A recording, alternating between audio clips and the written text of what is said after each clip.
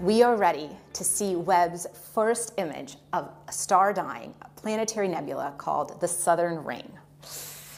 Let's do it. Oof. Wow, wow. This near-infrared image is, wow, the detail. Oh.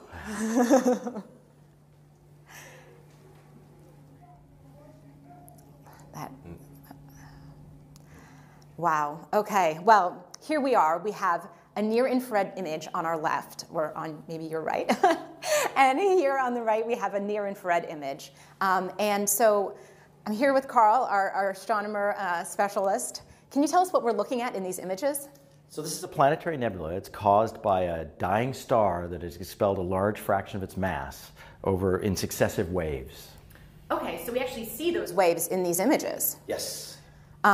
Wow, wow. And so there's a lot of structure. Can you tell us a little more detail about what we're looking, maybe start with this one on the left? Yeah, so in the NIRCam image, you see this kind of bubbly, almost foamy appearance throughout the whole nebula with some very structured shells.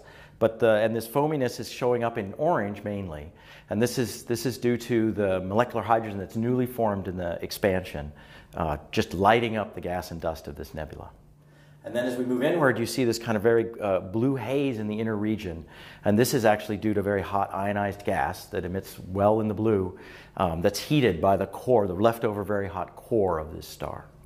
And what about these like rays that I'm seeing in this image? Right there. So there's also rays in the outer regions that you can kind of see, and these are holes in the inner nebula that are actually allowing the central star's light to come out and kind of light it up like patchy clouds with the sun shining through. Wow. Oh, yeah, that's what it looks like. That's so cool.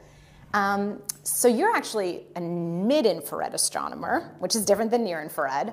And so what can you tell us about the details in this mid-infrared image? So it looks quite different in color, partly because we're seeing different kinds of physics going on here. So we're actually seeing in the blue, you see a lot of blue. The blue is actually due to hydrocarbon grains that are emitting very strongly in the blue for MIRI.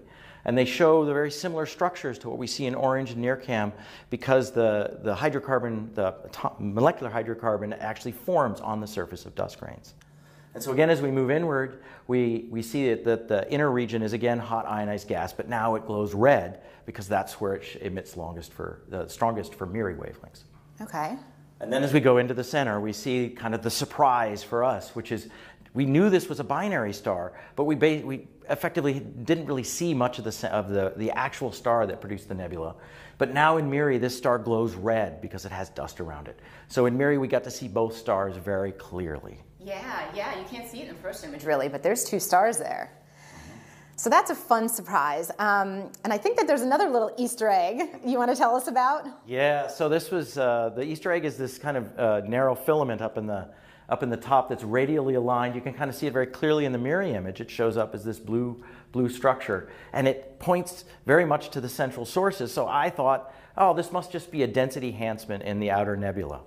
I thought that very, very strongly, but other people on the team were like, no, it's a background edge-on galaxy. Well, I made a bet that said, no, it's part of the nebula. By the way, I lost the bet because then we looked more carefully at both the NIRCam and MIRI images, and it's very clearly an edge-on galaxy with a dust lane and a bulge.